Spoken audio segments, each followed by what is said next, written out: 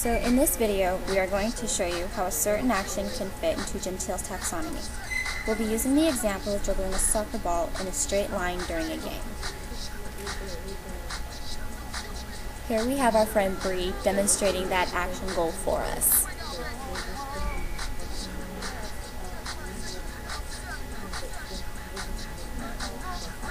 In order to teach you this, it's important to identify the critical factors used in the action.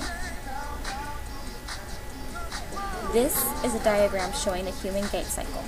However, with running, the stance phase is shorter than the swing phase. This is just to show you that everyone's legs go through these movements. Flexible factors are the movements that can vary across individuals performing the same action. For example, here we have my partner, Jess, performing the action, and you can see she doesn't do it exactly like Bree. And even Bree can't even perform the same action the same way. Using a table of Gentile's taxonomy, the action of dribbling a soccer ball during a game would be classified as 2D because it involves body transport with an object over stationary regulatory conditions, and the game provides intertrial variability. Now let's say, for example, we have a patient that has suffered a knee injury. We have used Gentile's taxonomy as a guideline to see where she is in respect to the action, and have determined that the most she can do is stand there, which is 1A, the simplest action possible. We can make it difficult for her by having her stand on either one foot or on her tiptoes to make her base of support smaller. Knowing this, we would work with her to strengthen the muscles stabilizing her knee until her abilities had improved enough that we can add an object. Here, we have added a soccer ball, which has advanced her to 1B because she is using an object. To give her a challenge without going outside of the box, her training could involve soccer taps, which, as you can see here, involves keeping the ball in place. Or we can have her kick the ball back and forth while staying in place. Because her body is not changing location, it can still be defined as body stability. To make things even harder for our patient, we can even change the size of the object. Here we have made our ball considerably smaller, and as you can see, it is quite difficult for her to kick back and forth.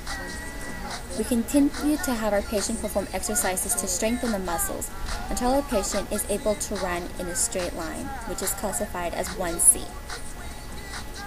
To make this action harder for her, we can either have her running in figure eights, which utilizes both halves of the body equally,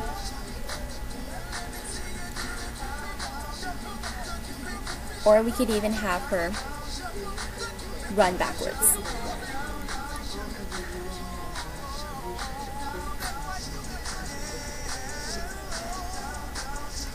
We would then keep increasing the difficulty and complexity of her movements until our patient is able to perform in our desired box of the taxonomy.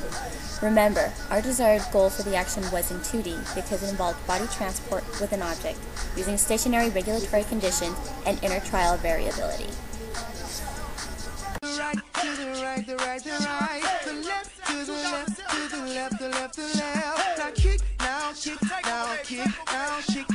Walk it by yourself.